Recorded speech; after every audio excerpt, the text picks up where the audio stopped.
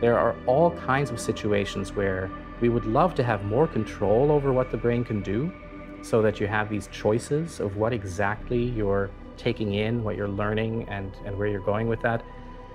And there are also situations where we simply wish that we could experience more. Say, for example, that you would like to be able to perceive things that we currently can't perceive. You want to be able to see in the ultraviolet, or you want to be able to hear ultrasound, or what if you wanted to be able to remember more things than you normally can remember.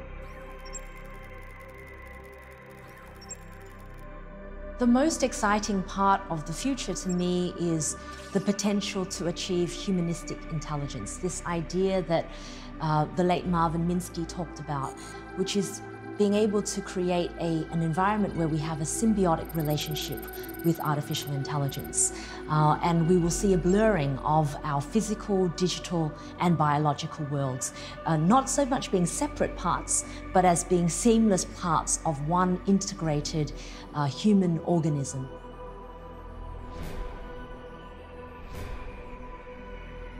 It probably will be possible to read out what's inside a person's brain, to understand what's there by translating it into something you can understand, and maybe even putting it back, giving it to someone, teaching. When we make a decision now, we are under the impression that we are the ones who are making the decision, and we make it because we want to make it. But if our brains are connected to the net, to a computer cloud, and there are algorithms there that are used in our decision making, well, who's deciding?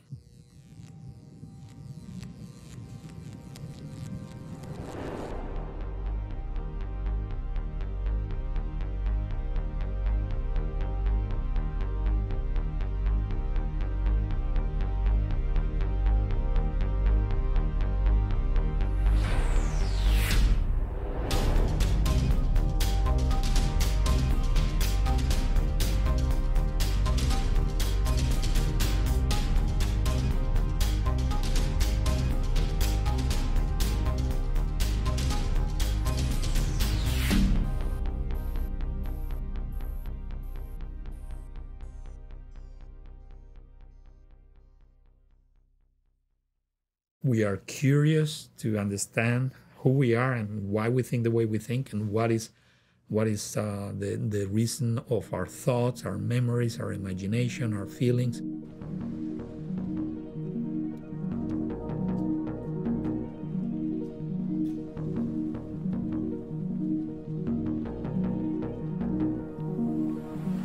Understanding this incredibly complex organ that gives rise to everything that makes us human, everything we see, feel, hear, our sense of identity.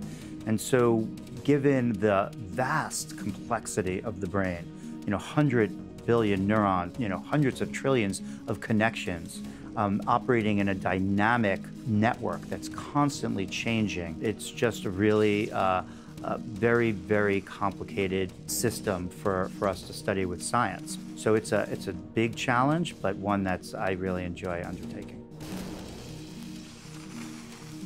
In the human brain, you have about 3 million kilometers of fibers connecting it, so it's enough to go around the moon a couple of times, just in one brain. The place in the universe that is likely the most complex and mysterious. The place where emotions, thoughts, and memories arise. That place in the universe that tries tirelessly to understand itself. An unsolved enigma. We don't know, and we cannot build today anything that is even as closely connected to as what we see in the human brain.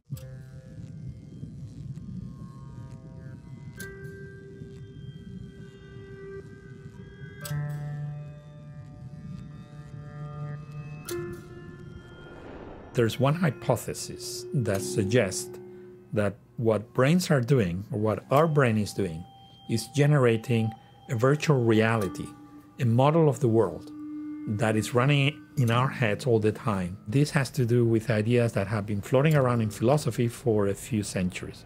In particular, with the suggestion by Immanuel Kant, the German philosopher, that the reason why the world and our minds, our views of the world agree, is not because our minds reflect the world. It's the opposite. It's that the world is created by our minds. In other words, that what we perceive is not out there, it's in here. It weighs less than 3 pounds. It consumes scarcely 20 or 30 watts of power. And nevertheless, it's able to make calculations more complex than a supercomputer. There are 100 to 1,000 trillion synapses. They're about the size of a bacteria. They basically are chemical machines. They receive an electric pulse and then they release chemicals. They hit receptors. Very complex machinery is triggered. This results in a change in the behavior of the neurons. It causes genes to express, new proteins to come in. The cascade of biochemical and biophysical processes is enormously complex.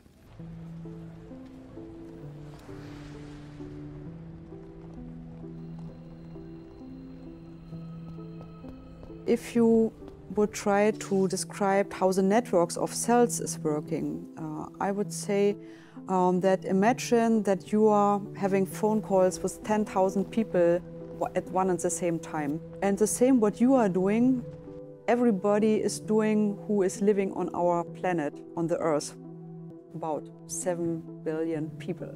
And when you then try to describe all this communication that is going on, of all the 7 billion people, and then you imagine that this is only 1/10 perhaps of the capacity, and everything is only within your skull, is restricted to 1.5 kilogram.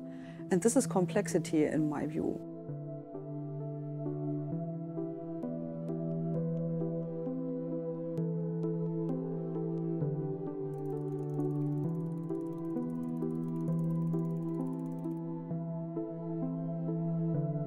In spite of 100 years of neuroscience, we still don't understand how the brain works. We still don't have a general theory of the function of the brain. The first reason why I would argue it's critical to understand how the brain works has to do with our own definition as human beings.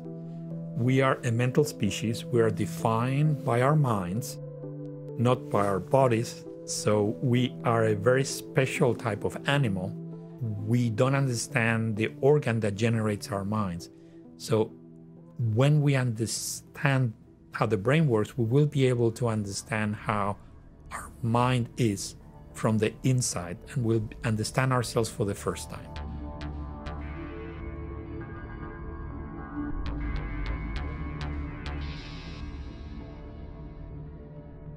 The second reason has to do with the clinic, with patients. Humankind should understand how the brain works, because we need, it's urgent that we help these patients that have mental and neurological diseases, and we have to understand the system in order to fix it.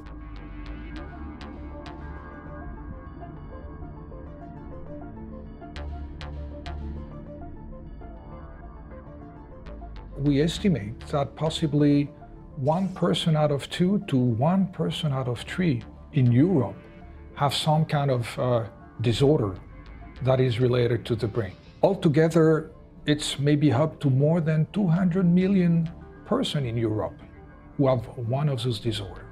And it's also associated with a huge cost for the society.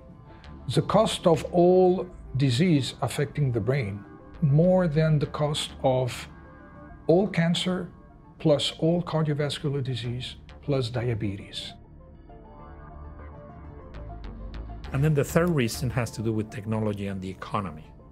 And it is very likely that brains, not just of humans, but brains of all animals, have discovered through hundreds of millions of years of evolution ways to compute that could be much more efficient and powerful than what we're doing currently with our digital computers. So if this is the case, if we understood, if we were able to break this neural code and understand how the brain computes and what are the algorithms that are present in our nervous systems, we will likely revolutionize computer science, computer technology, and I would say the economy at the same time.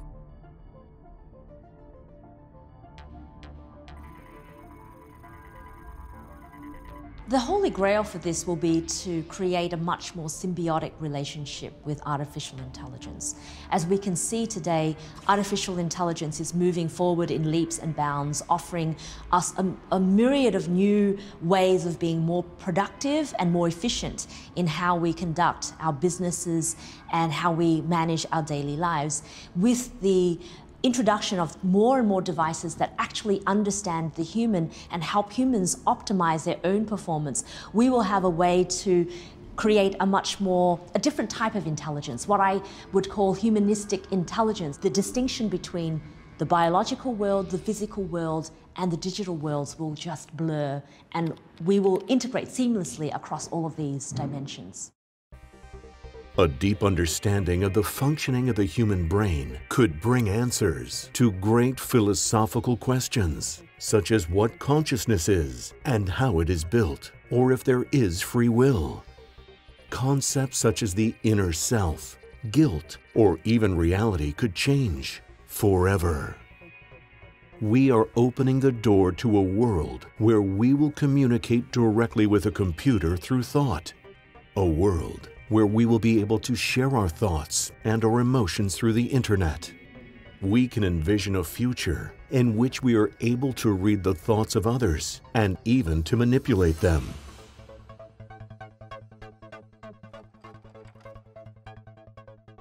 We're building technology to read the activity of all the neurons in these brains and to write activity to control and manipulate the activity of these neurons in the brain. And these technologies are necessary to be able to cure human patients. But the same technology is neutral. It could be used for good or for bad. The same technologies to read and write activity into brains can be used to decipher what people are thinking or to influence the activity of the minds of people. So you say, well, this is science fiction. Well, not really.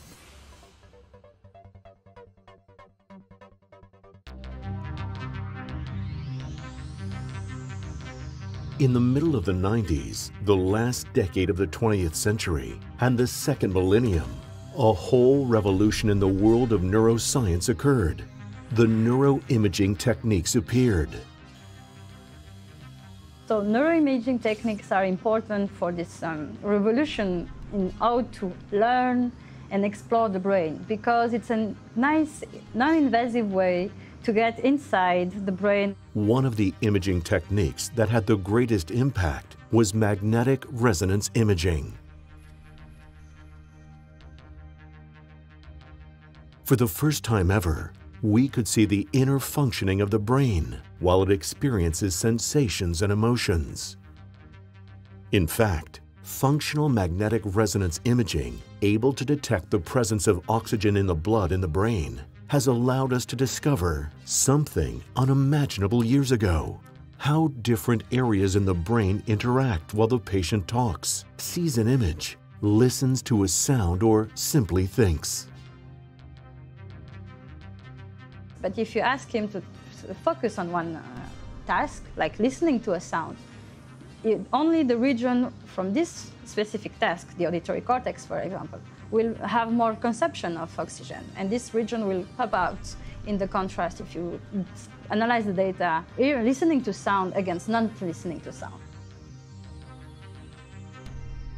The reason why we don't understand how the brain works is not because of its complexity, but because we've been lacking methods to study it at the right level. Now, if you think about it, trying to understand a system as complex as the brain that has 100 billion neurons by recording from one neuron is a little bit like trying to watch a movie in a TV screen that has 1 million pixels by looking at a single pixel. So no matter for how long you study a single pixel or you study a single neuron, you will be missing the figures in the screen and the shapes of the images because they are an emergent property of the correlations in space and time between the individual pixels.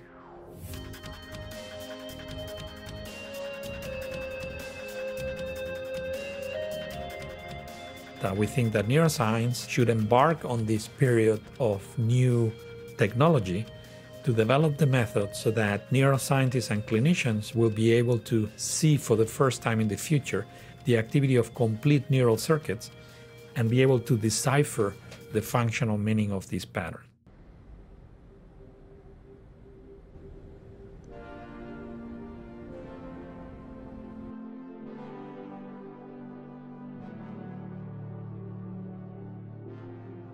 How can one measure the activity of each and every one of the neurons in a brain at the same time? The methods that we and many other people are using are optical methods. We use light because light can penetrate the tissue in a non-invasive fashion. In particular, the method that I pioneered is called calcium imaging. We used it for the first time to measure the activity of neural circuits. Every time a neuron fires, every time it's activated, calcium comes into the neuron. So that means if you have these little calcium indicators, these fluorescent molecules in all the neurons, you can directly see who is firing, who is being activated in the entire group at once, because you see these as changes in fluorescence that are happening in different neurons at different times. Thanks to neuroimaging techniques, we have learned more about the brain in the last 15 years than in the whole history of humankind. The advances already made allow us to think that in the near future, we will be able to solve neurological damage, diseases like Parkinson's or Alzheimer's, depression or schizophrenia. Yeah, I think that the revolution we're experiencing now is first the birth and the success of human neuroscience.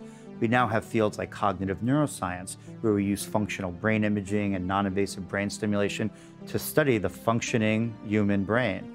And that was, I think, the first step.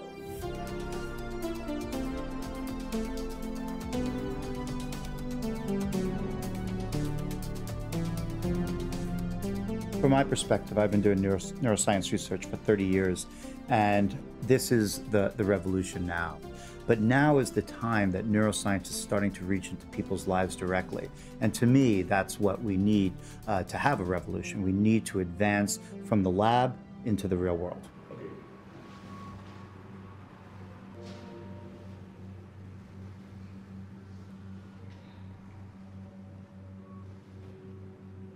This is a software application to be able to control the puzzle box orbit. I'll first connect it to the Emotive Insight EEG headset. And that's now connected. What we have to do is train two patterns. The first is a resting state, so that we understand when you want to control the orbit versus not. And then the second pattern is to control what you want to apply for flying the orbit.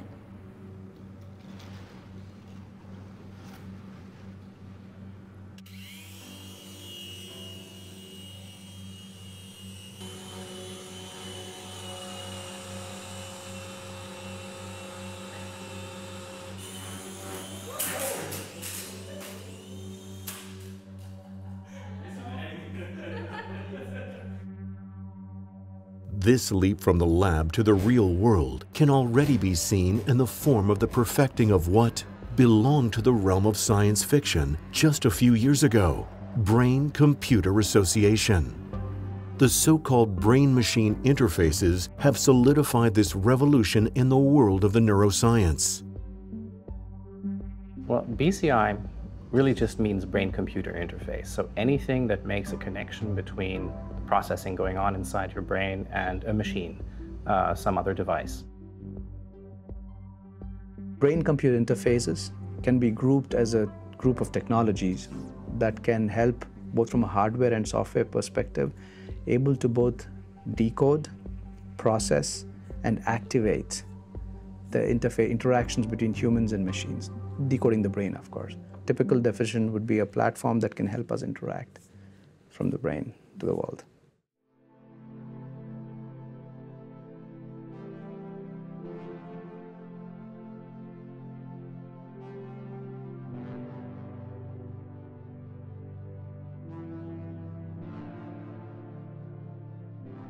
The brain-machine interfaces are bringing great advances in various therapeutical applications. Up to now, one of the main practical applications is the treatment of different pathologies associated with paralysis. At the Federal Polytechnic School of Lausanne, Switzerland, Dr. Jose Milan has been working for years on an ambitious project based on the development of a brain-machine interface that allows paralytics to control a robotic exoskeleton with their minds, thanks to which they can walk again or move a hand. The patients wear an electrode helmet that detects their cerebral electrical activity. What we ask people to do at the very beginning, because they need to go through a training in order to acquire the capability to modulate voluntarily their brain signals, is to imagine the movements that they want to accomplish. And this requires some time, because it is not easy to do that.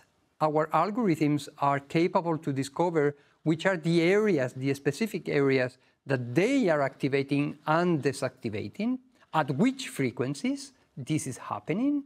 And this is the input to our machine learning algorithms that will build the model of the decoder that will differentiate a opening, a closing of the hand, a right step, a left step, and so on and so forth. So during this training, people at the very beginning need to imagine the movement of their own body. And in many cases, people, after some training, and because the fact that as they imagine a movement of their body, this is executed via the exoskeleton, they don't need to think any longer about their own body. They think in terms of the exoskeleton, because the exoskeleton has been integrated somehow in people's body schema that we have in our brain. The possibilities that this technique offers to these patients have allowed to a quadriplegic patient to be able to drive a Formula One car just with his mind. In 2017, Rodrigo Hubner Mendez became the first person to reach such a milestone. This opportunity to work with Rodrigo was incredible. Globo TV in Brazil created a vehicle, a Formula One vehicle, that was completely controlled just using the power of thought. So what they used was our 14-channel Epoch Plus headset, measuring electrical fluctuations from Rodrigo's brain. He spent a few months mapping and training the algorithms to understand how he associated specific thoughts, whether it be drive forward, right, turn right, left, or stop. And then he was able to use those commands to drive this car completely just using his mind. So no steering wheel, no pedals, just him inside the vehicle.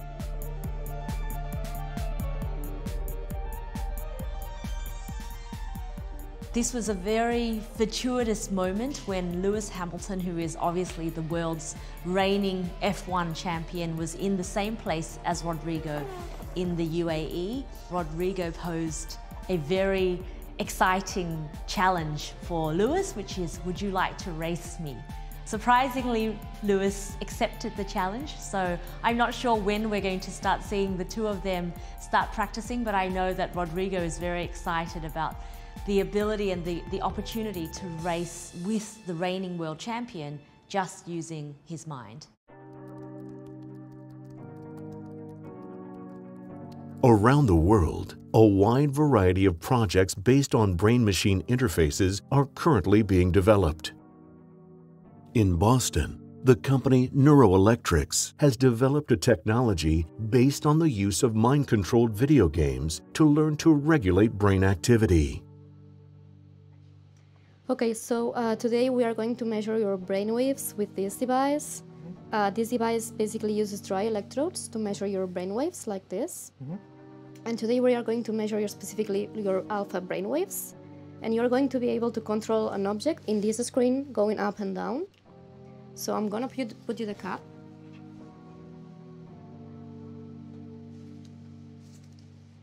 Then we are first going to measure your baseline, which is the baseline of your brain waves, the level in which your brain is right now.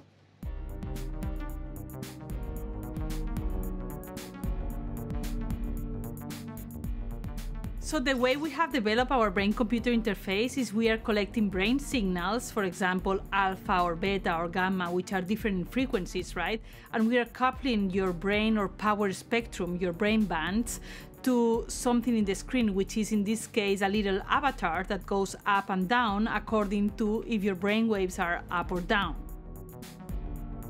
So this submarine here, this is going up and down according to your brainwaves, and you are controlling it. So you need to focus on it and keep relaxed and try to control it, moving it up and down.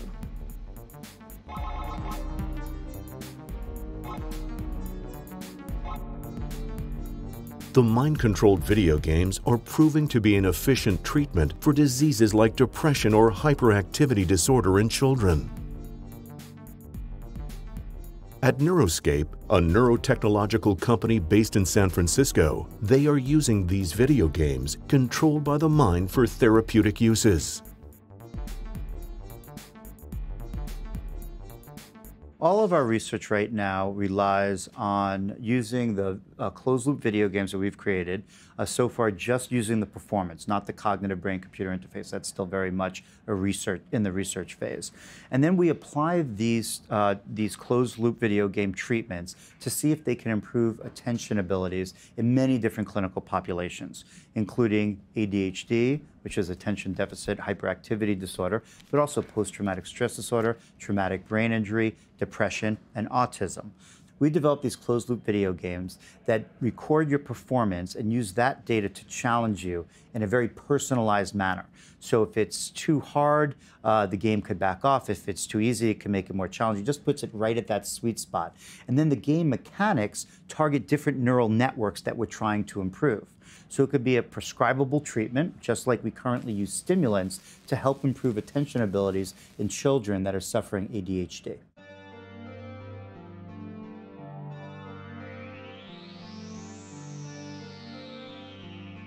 In the last few years, there has been a progressive blossoming of neurotech startups that are revolutionizing the way to intervene in our mental processes.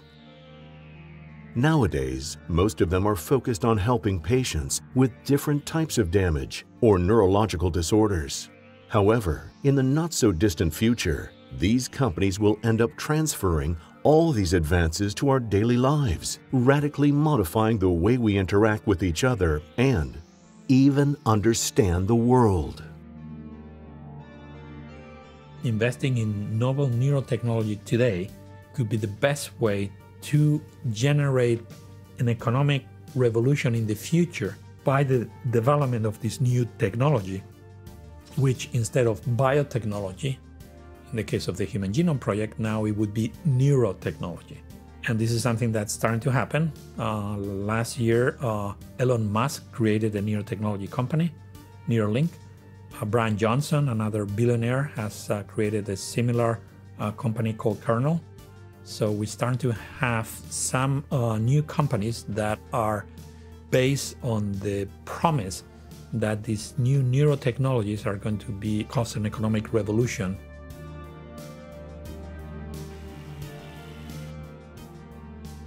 Emotive is a neuroinformatics company. So what we do is we're a platform that allows us to interface directly with the brain. Today it's using non-invasive methods. So we start from the sensor input, so measuring the brain activity itself, through to the translation of the electrical signals from the brain, and then we map those to control and influence the environment around us. Look at your brain, Kim. So you're wearing a 14-channel EEG, and this is just picking up electrical fluctuations that result from neurons firing inside your brain. The brain is made up of billions of neurons, and when they interact, the chemical reaction just emits an electrical impulse that we can pick up. You can see that different parts of your brain is lighting up depending on what you might be thinking or whether you're paying attention to what I'm saying. So what we're doing here is we're mapping those electrical fluctuations into a 3D model of what your brain is doing, and each of the colors represent a different frequency band, which indicates how fast the information is traveling from one part of the brain to another.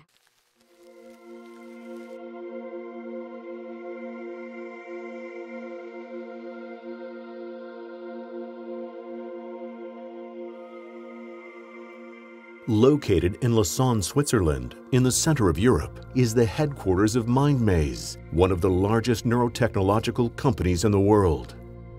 And our big goals are really to disrupt industries from healthcare, so really improving quality of life after a neurological injury, all the way to being able to help healthy individuals, enable the ability of their brain to learn, to play, and interact, entertain.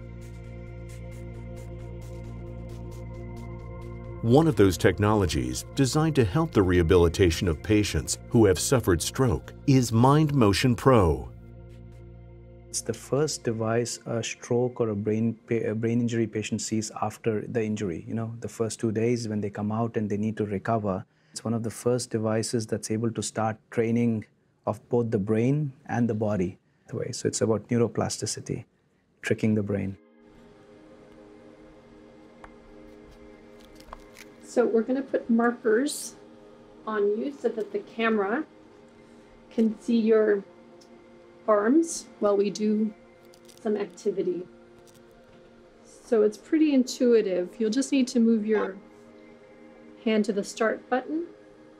And similarly, if you move it in the direction that isn't indicated, you'll see how to correct it. So let's say someone who has a stroke cannot move the left hand, and he can move the right hand.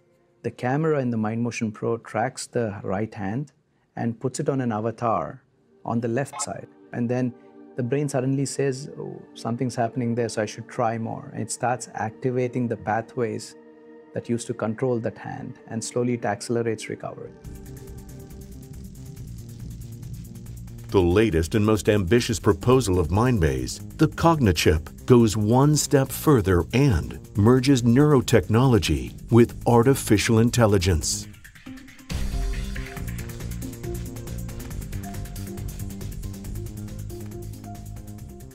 Some entrepreneurs are looking into augmenting our brains so that we can develop superintelligence that allows us to collaborate with artificial intelligence. It would be a way to reduce the risk for human beings to become irrelevant due to the rise of artificial intelligence.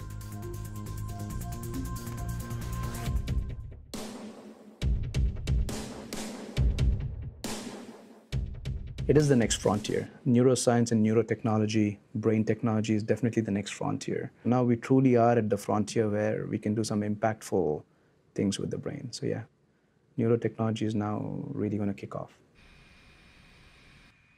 Ignition sequence start. 6, 5, 4, 3, 2, 1, 0. All engine running. One of the greatest technological and scientific milestones in history was the arrival of man on the moon. The Kennedy era was one of the periods of the greatest scientific splendor the world has ever known. As a consequence, an important economy grew around it, which led, in a very short time, to unprecedented technological development.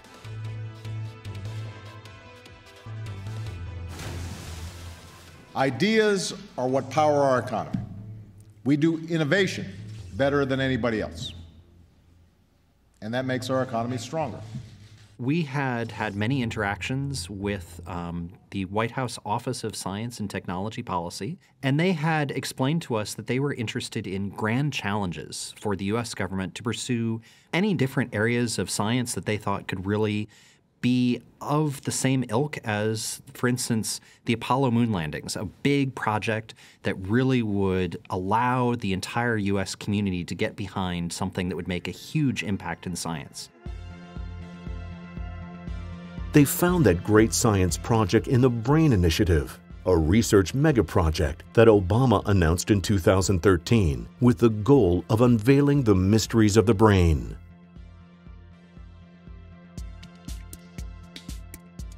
It's a very exciting moment. There are many groups around the world developing new methods, and this is now leading to a re-energizing of neuroscience and to the perception that we can really do it, that this is doable, that we can actually end up being able to record the activity of every nerve in a brain and decipher it, and this could really revolutionize neuroscience, just like the Human Genome Project revolutionized genetics. Very soon after the launching of the BRAIN Initiative, the European Union announced its own mega project, the Human Brain Project. It turns out that similar initiatives have been created in different countries. So there's a brain initiative in Japan, in Canada, in China, in Australia, South Korea, and Israel. The development of all these projects could change the scenario of brain research and lead humanity to unprecedented advances. So this is very exciting. This is just happening. And I hope that this will provide the ability to generate knowledge and send this knowledge throughout the world and to different countries in a way in which no one is left behind. And we're all part of the same exciting moment in history. We've started the path to a new world in which a deeper knowledge of the brain will radically transform our human condition.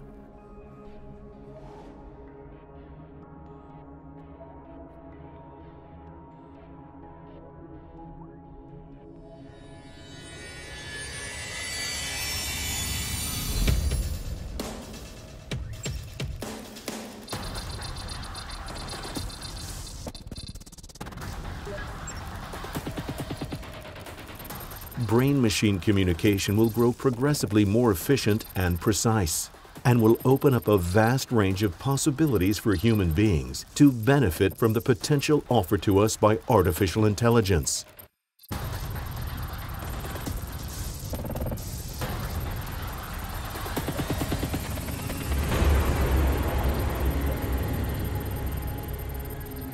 With the introduction of more and more devices that actually understand the human and help humans optimize their own performance, we will have a way to create a different type of intelligence, what I would call humanistic intelligence.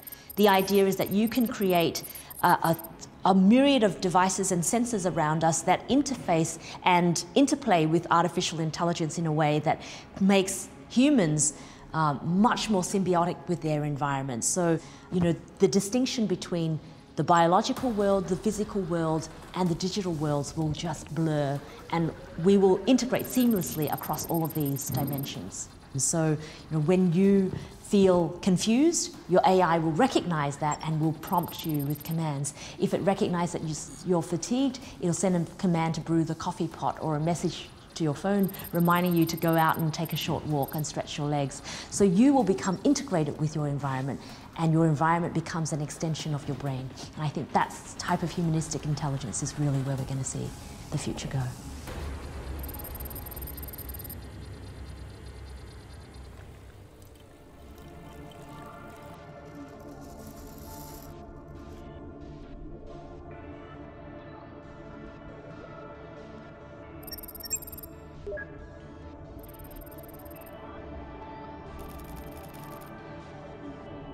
The cognitive capacities of human beings will be enhanced. There are experiments by colleagues such as Roy Cohen-Kadosh that have shown that you can improve numerical abilities in children that have dyscalculia, people who have difficulty in doing arithmetic and so on. I think enhancement via implants and things like this is definitely going to be possible.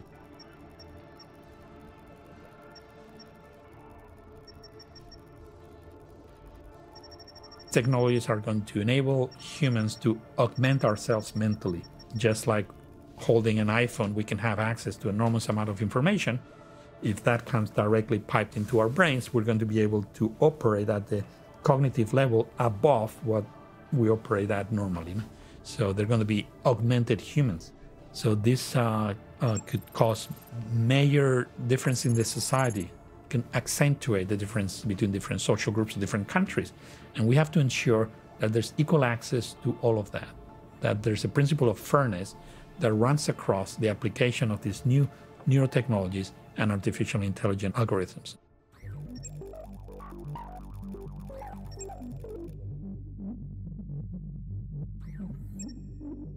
It gets more interesting when you can think about neuroprosthesis in the cognitive parts of the brain. So let's take, for instance, this hippocampal prosthesis.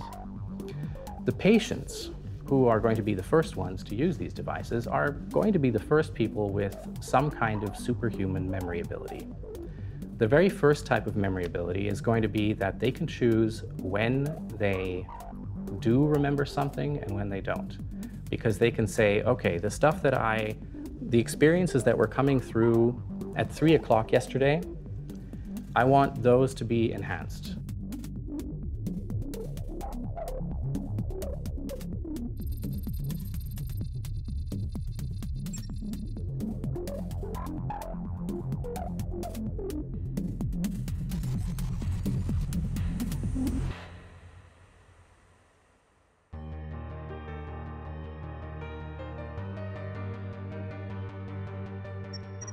Brain-computer communication will make way for brain-computer-brain interfaces.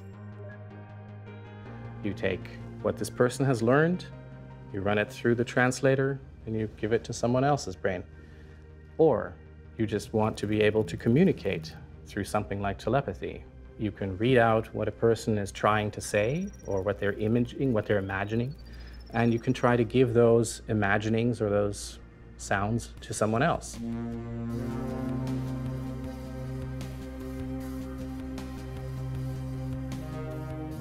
But you could try to detect what a person is feeling, and you can translate that in a way and then give it to someone else.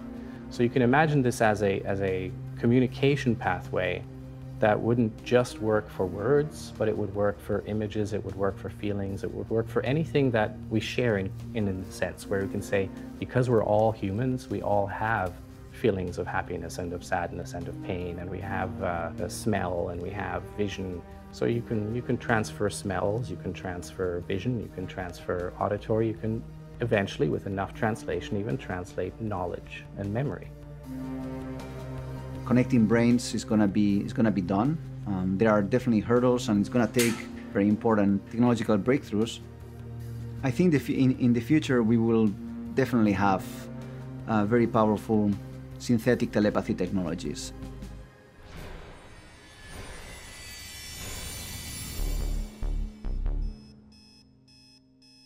It will be possible not only to read others' thoughts, but also to manipulate them. Let's think about it a little bit more, about the impact and repercussions of this new knowledge to society, to humanity. No? We can, using mice, we cannot read the activity of every neuron in the brain of a mouse, but if you look at the visual cortex, you can actually read the activity of a few thousand neurons there. And we can decipher some of the patterns of activity as they relate to what the animal is seeing, what the animal is looking at. And then we can go in with optical methods, with optogenetics, and selectively change the patterns of activity and fool the animal into thinking that he's seeing one thing or the other thing by essentially playing the piano with these neural circuits in the visual cortex of the brain. This is something we can do today.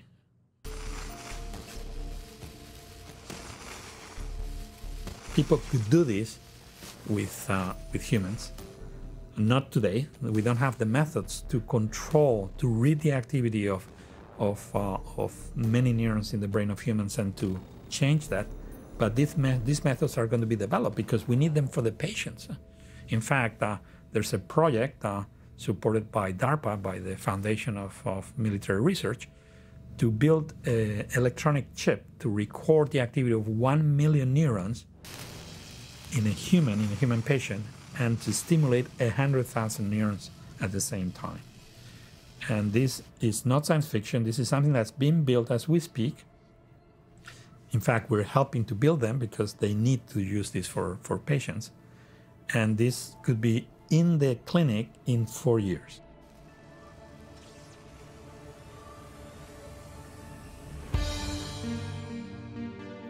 A whole new world of opportunities is opening up before our eyes. A world where we will have the ability to co-evolve with artificial intelligence. There is even a hypothesis that in the distant future, we won't need our biological structures. If all we are our thoughts, our memories, our emotions, our whole self can be transferred into a computer. Our biological bodies will no longer be necessary. So now we're getting into the more far future science fiction aspect of this whole endeavor. There's a science fiction term called mind uploading.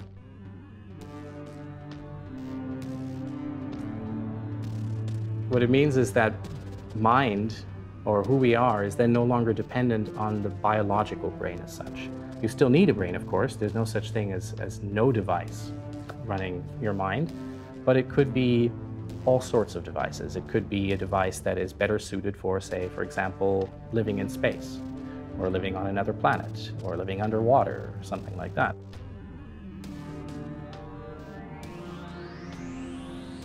So when you get to a far future where the technology of whole brain emulation, which is really the more scientific concept, what is it you're actually doing here? You're trying to emulate what's going on in the circuitry.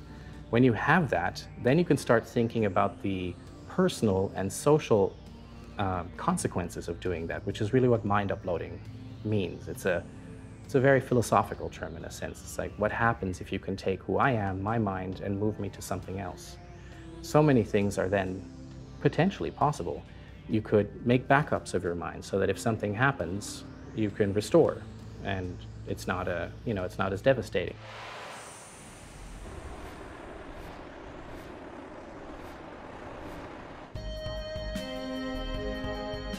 The knowledge we have acquired in recent years about the brain has given us possibilities until recently considered science fiction. We're advancing at very high speed. We can't know where a deeper knowledge of the brain will lead us, but it's in our hands to steer it in the right direction.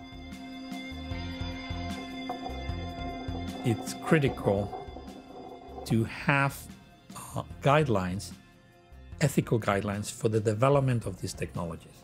We propose to add to the Human Universal Declaration of Human Rights new rights to protect individuals from the abuse of neurotechnologies and artificial intelligence. So this is what we call the Neuro rights, and they have to do with protecting the mental privacy of people.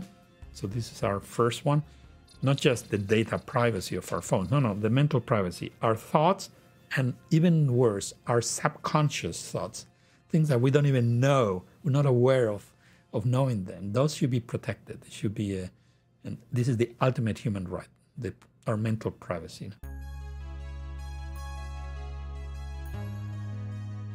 We should also have protection as we connect ourselves to computers through brain-computer interfaces. Look at the effect that connecting us to the net through our iPhones has had in our culture. Well, imagine if that connection could be direct through some brain-computer interface that could be maybe wireless and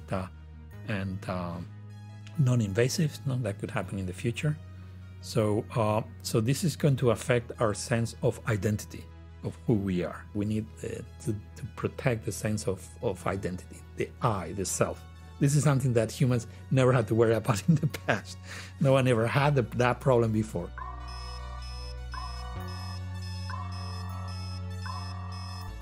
Related to this is also our sense of agency, our free will. It could be someone who wants to actually change the way you're operating. So that's another fundamental right that has to be protected.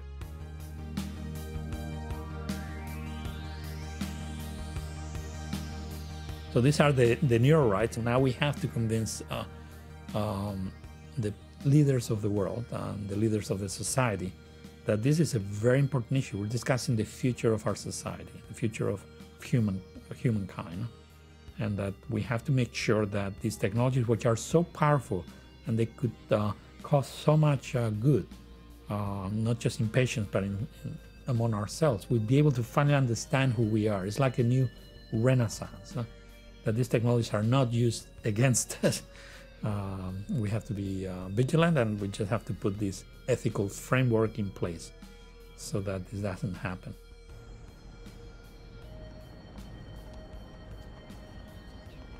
This understanding is just going to give us the tools to develop in many different directions, to explore in many directions, and also to be versatile and adaptable, so that maybe the human species has a really long-term future, not the kind of future where, you know, it works for a while and then we're not adapted well enough and that's it, but a really long-term future. That's what I'm hoping that this could ultimately lead to. I hope it could provide us with the tools to have basically what you might call another Cambrian explosion, where the new species develop in all kinds of directions, except it's us. It's the human species deciding that we want to try out this direction, try out that direction, and so forth. Science can change the world, it can change society, it can change the course of history, and it can do that for good or for bad. It's up to us to make sure that it goes in the right direction.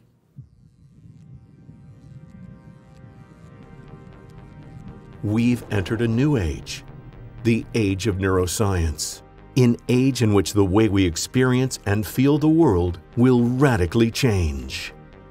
Welcome to the world of tomorrow.